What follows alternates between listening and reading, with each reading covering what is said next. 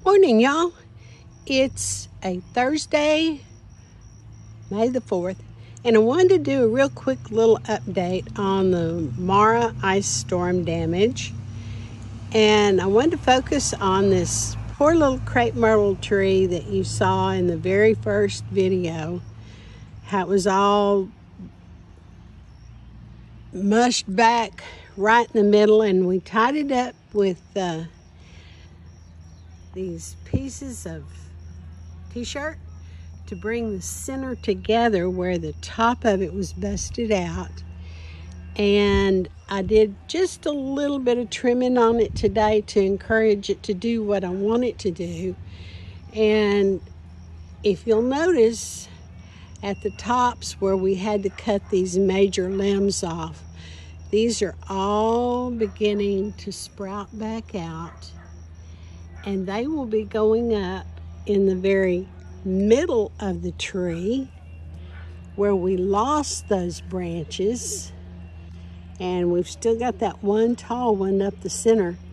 But I think here in a year or two, this is going to be totally filled in and flushed out, and it's going to be a pretty tree again. So I'm really happy that this seems to be working, and I'll update you later as to how this progresses. But so far, I'm really happy with the way this has worked out. Now, I also mentioned that this first flower bed here, I had intended on planting hostas in pots. I've got 4 pots out here, and I decided that since we're going to lose that tree, it's going to be too sunny for hostas.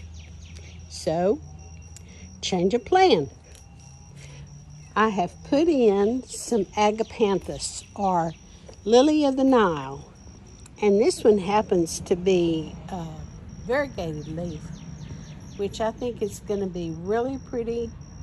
Those leaves against this purple leaf crepe myrtle, I think it's going to be a real nice contrast. And these agapanthus will take the sun much better. They won't struggle like a hosta would. And I have a few more little updates to show you. Something strange is happening with my white mist plant, because this is always a fall bloomer. And after the ice storm, it put on some buds, and it's got a few scattered blooms, which is okay. The bees love it, the butterflies love it, so if there's some more blooms here in the spring, I'm not going to complain. But mainly this will bloom in the fall around Halloween. Now, I'm going to move on back to the backyard, because I want to show you my daylilies. Now, as I showed you earlier, one of the earlier videos, I had to dig up a bunch of them because hopefully this thing's going to come down this month. I hope. I'm ready to get rid of it and get started cleaning up flower beds underneath. I'm afraid to get under there because limbs are still falling, so I have to be careful about anything I do underneath that tree. But hopefully that's going to be gone in the next week or two. But I mentioned to you I had dug up daylilies and put them in pots. And you saw them all potted up on the last video. Well, just look at these lovelies now. They have all leafed out. If you remember, I trimmed the leaves off, took all the dead foliage off, divided them, put them in a pot. And some of them have bloomed. A lot of them have flower blooms on them. As you can see, there's not one blooming today, but that one right there is probably going to bloom tomorrow, or I would love for it to bloom on Saturday, because that's when our plant sale is going to be.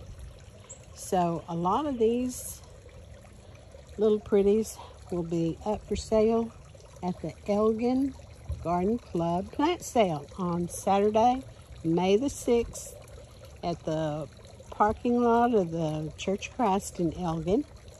And it will fund our scholarship program for our high school and college. So come out and see us and take some of these little daylilies home with you. They're very easy care, not a whole lot to fuss over.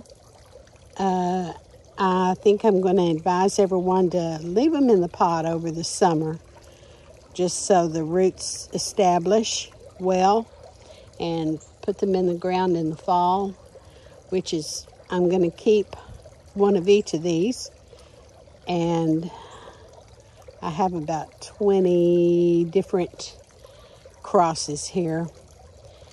So I'll be planting some of these back in the flower bed that they were dug out of once the tree's gone. But think about some daylilies for your landscape. These are great filler plants. If you have a spot in your flower bed that's bare, blank, you need something in it, stick a daylily in there, folks. They will expand, put out new flags, new plants, and grow to a nice size, and you don't have to do a whole lot. I fertilize mine in the spring. Make sure they're not too dry if we end up with a drought. But these are great filler plants in the landscape. So invite y'all to the Garden Club sale, and we will talk later. Y'all have a good day. Bye.